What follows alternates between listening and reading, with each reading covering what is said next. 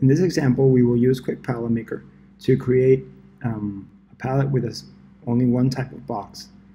And we will change the layout to fit the needs and current requirements of the operation. First, we start out with a new datasheet box on Pallet. Here we will enter the dimensions of the box. First, since the default dimensions were in centimeters, we're going to change them to inches. Units, inches. Okay. And we will select the pallet type, 48 by 40.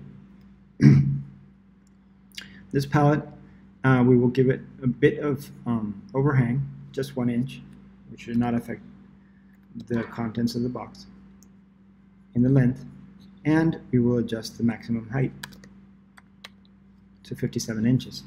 Now we will enter the box dimensions. Length of 1275 inches, width 9.75. These are all external dimensions. A height of 12.62 and a weight of 35 pounds. We add the box.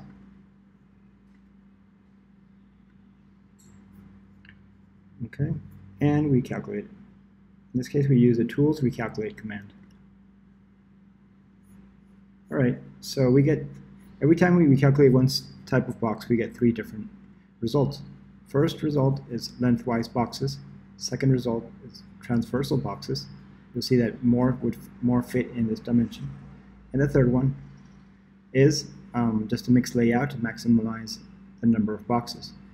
We click here several times in the drawing, and we can see the top-down view. We see that this one is more stable than the other two, and it includes more boxes. The maximum amount, which was 60. Okay, but in this example, we want to have this layer of transversal boxes. With this row of transversal boxes, we want to have it on one end. So we will use the layer editor. We will select the first pallet that has less boxes, and then we will add an extra layer to the right. Okay. Okay, so we select the first pallet, and we go to Tools, Layer Editor. Okay, so we need to add 3 more boxes here. We select Edit, Duplicate, create a new one, then we will rotate it in the Z-axis. Okay, now we duplicate this box again.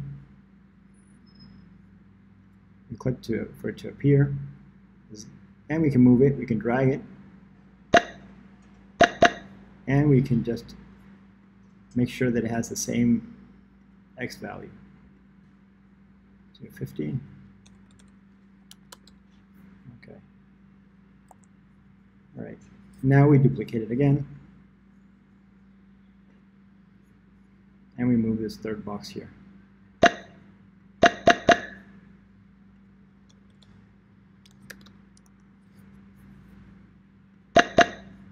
Okay, just move it a bit to the end. So all our layers are the same. Okay, this is our first layer. You see here, layer number 1. You see that second layer still doesn't have the boxes, but we want to make it just like the first layer. So we go and click Copy, select the layer, and all of them will be the same. Here we can just change the palette view. We see that there's the drawing is not fixed yet. We show full palette, the drawing is not fixed yet. We click here on Organize Boxes. Okay, and we click on OK. And we will have the palette and with the fixed drawing. Click here, you see that the drawing looks okay in all the dimensions. And we have both types now. We have this first palette in which only the external layer is transversal. External row is transversal. And we have one where the internal row is transversal. We have both types. We can generate reports for each one. So let's go to this one. Window, Detailed Report.